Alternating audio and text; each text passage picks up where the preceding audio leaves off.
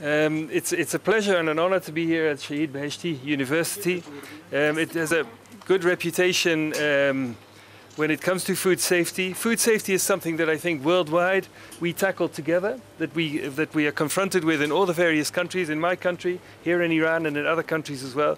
So it's great to hear that there is a good cooperation between Shahid Beheshti and universities in the Netherlands, and we as an embassy will do our best to further that cooperation where we can.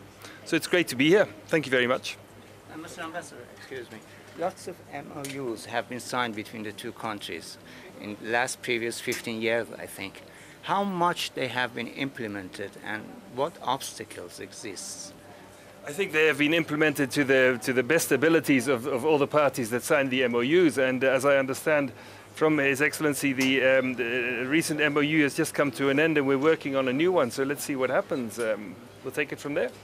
But I hear that Shahid Beheshti University is very happy with the implementation of the MOU so far, so